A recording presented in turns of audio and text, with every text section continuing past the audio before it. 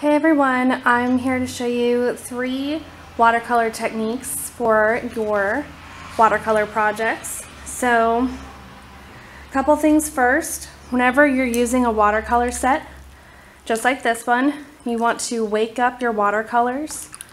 Now, what I mean by this is adding a little bit of water to each color and also rinsing your brush out. It's very important that we don't have these watercolors get really messy. So every time, just say you're using yellow and then you want to switch to another color. Just say I'm painting yellow and then I want to use green. Make sure that you rinse off your brush before getting a new color. Make sure you don't have green on your brush and then dip into the yellow or another color, because that's how they get very messy. So please make sure that you are taking care of these and rinsing off your brush between uses.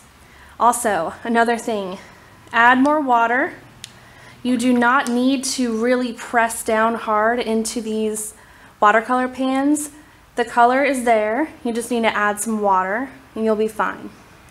So moving on, the first technique is just basic watercolor painting, and it's called a wash. So a wash is basically just a wash of color. It's just applying the watercolor onto the watercolor paper. So you're going to make sure your brush is wet, make sure your color is awake. So as you can see, my red, I'm going to use the color red. So my brush and my paint both have water on them. They're both wet. Then I'm just going to apply the color onto my paper. So this is called a wash. This is very good for just filling in areas that need color. Very good for backgrounds and just, you know, adding solid color to whatever art you're making. Okay? The next watercolor technique is dry brush. For this one, we are going to actually rinse out our brush. You're going to take a paper towel and kind of dry off your brush so it's just damp instead of wet. You're just going to dip it into whatever color you're using. I'm going to use blue. And then you're just going to apply it to the paper. And you can see that's a very dark, very dark color.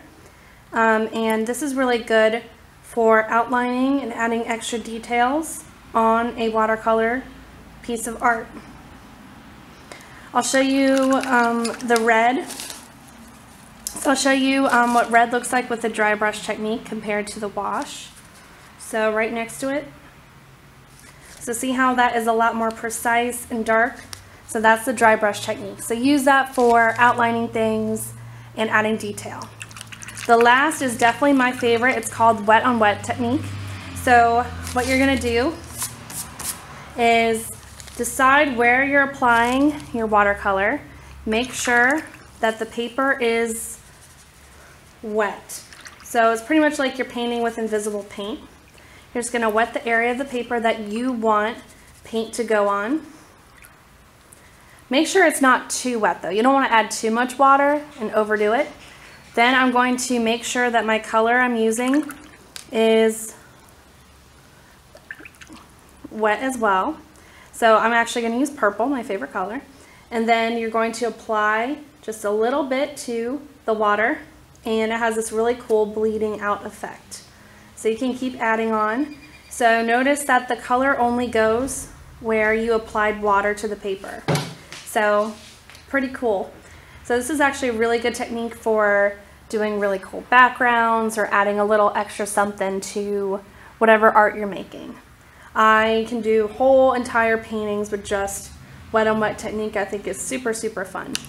You can also add in other colors. It's really good for color mixing, so I'm going to add in a little bit of blue. I'm going to also just add a touch more water. If you add in a little bit of blue, it's a nice little effect. So it's a nice way to mix colors together and also have a cool splatter looking effect. So there you have it. Those are your 3 basic watercolor techniques that we're going to be using for our art projects.